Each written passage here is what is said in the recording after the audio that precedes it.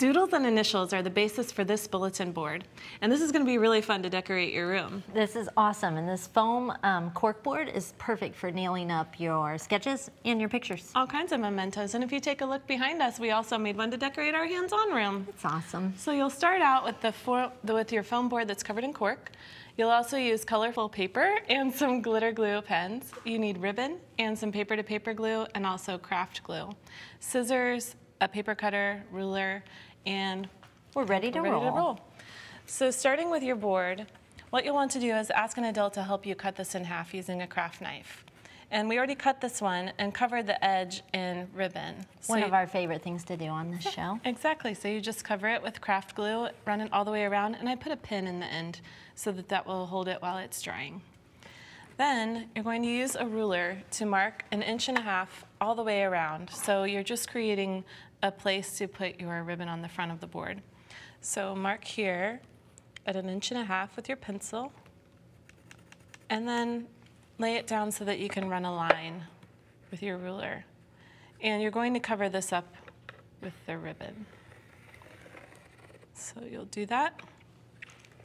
Then take your ribbon and cut a diagonal line in the end of your ribbon so that you can miter the corners. And use your sharp scissors for that, and then use tacky glue to follow that line. And you'll just run a line of glue all the way along your pencil line. I really like how thick this corkboard foam is. Yeah, that way you don't poke into the wall when you're using it for your bulletin board. So then press this into the glue. I detect you've done that before, Katie Hacker. Well, you know, I just love to embellish things. I have about 5 or 6 cork boards in my studio with all my sketches and it's a really good way to keep things in front of your eyes too. Yeah. I'm going to cut this one straight because it's going to be hidden behind our letters. So I'll set this out of the way so that we can talk about letters. And what you'll need to do is, Candie, do you want to explain about the pattern? Sure. So there's a couple of different ways that you can do this. We have the pattern on our website. You'll need 1 4-inch square and 1 3-inch square, and then you'll want to cut these or print them onto cardstock, and you can trace one of each onto colorful paper. Actually, your smaller square is going to be traced onto white paper. Or you can use a paper trimmer to get perfect 4-inch squares. You want to show us? Sure. So I set this up for 4-inch square, and you'll just press down with this. There we go. And so you'll do one of these in color for the 4-inch and for the 3-inch because for each letter in your name. Right. And so when you're finished, so you have 3 pieces of paper. So far you would have this, and then you can cut for each letter you would want a colored piece. So for each letter you have all 3 pieces. That's right. So let's cut a letter C for Candie. Okay. Basically, you just use your very sharp scissors to make cuts that are about the same distance from the edge. And you could use a pencil to draw, like we've been talking about. Use a light pencil line to draw your letter on first, or you can just freehand it like Katie is. Yeah, and this is an easy way to make block letters. When you start out with a square like that, you're going to get pretty close, right? Yeah. So then you can use your paper-to-paper glue to glue this on to the white block. So we'll go ahead and do that. And then see our letters starting to come together.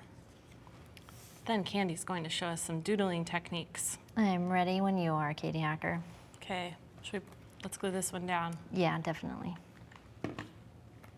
So there we go. And you would want to take some time and get the glue all the way out to the edges so it doesn't fold up. There we go.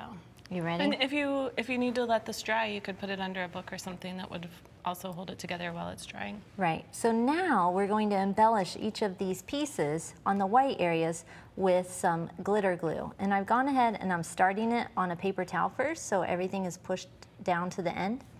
And what should we make? Some dots? Dots are always good. I love them.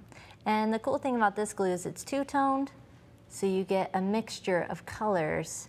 And if you look at our finished letters, you can really see all of these have a twist to them with silver. And when it dries, it shows up really good. So I'm just gonna hold this one in place while Katie glues. So for this one, I'm gonna make some stripes. And this is probably going to take overnight to dry. Oh, look at this one. You can really see the pink coming out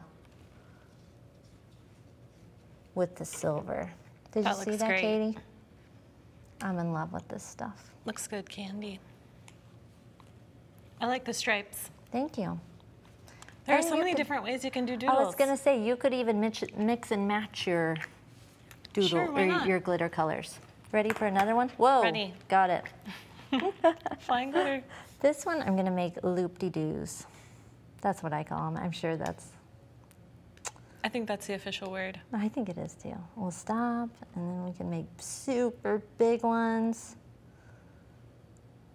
And I noticed that when this stuff dries, it really levels out and it's incredible how flat it gets to the paper. Yeah, and I think it compresses so that it makes it even sparklier. I'm gonna use some of these in my art journal someday. I think you should. It's a good idea. So let's show them too how to glue the letters to the board. Okay. So I'll bring this one back over. And we'll use, This one isn't these aren't ready quite yet. dry. So, You have some dry over there? yes, I do. Okay, great. So we'll use our multi-purpose glue here. I'll hold it. Oh, here, let's move this. There we go. And then what you're going to do is run your glue over the back, bottom portion of the letter. Yeah, and you can kind of stay on the top edge of your board Yeah, so, So that this is you kind of leave- extending over the top. so that you leave lots of room for all of your pinned creations. Yeah, and let's see how this is going to look so that we can make sure we have enough space here. Good idea. Oops, I better scoot this guy over. Oh, there we go. There we go. And That's then we'll, the benefit of glue that dries with a little bit of time. That's right. Oh, you know, we didn't talk about the hanger, so let's just quickly mention that that's what this soda can pop top is for, and we'll just attach this to the back with some tacky glue. Great, and it's recycling. You're ready to go.